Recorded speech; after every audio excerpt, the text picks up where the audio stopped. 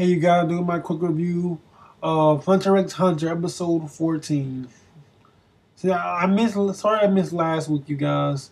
Um, the reason I did was because the episode for last week was mainly a recap episode.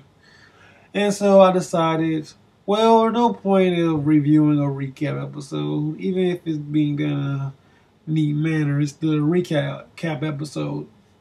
So I decided to skip last week and just watch this week's episode.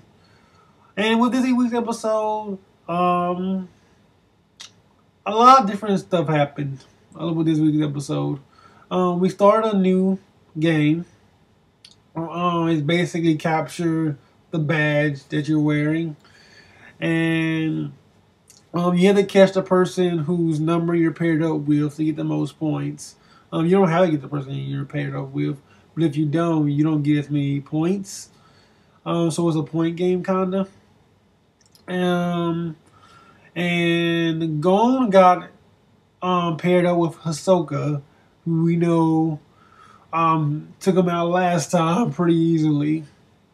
And Gon knows that he can't defeat Hisoka on a one-on-one fight, so he decides to take a badge in a different way.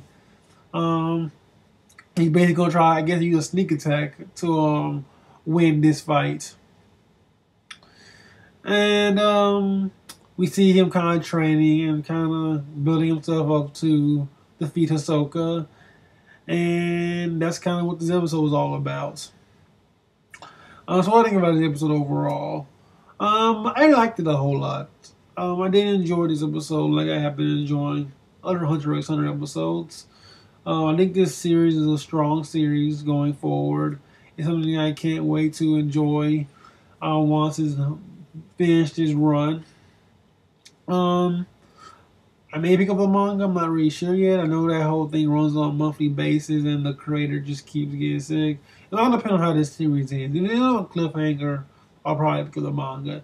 If it doesn't, then I'll just be happy and I'll keep going and living on. Because I have a lot of manga I'm going to be reading going forward with this channel.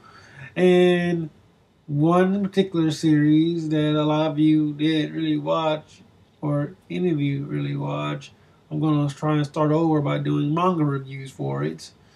And see if I get any views through that way.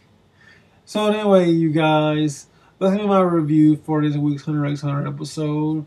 It was a pretty good episode, pretty decent. It wasn't the greatest though. And yeah, I'll catch you guys later. Peace out.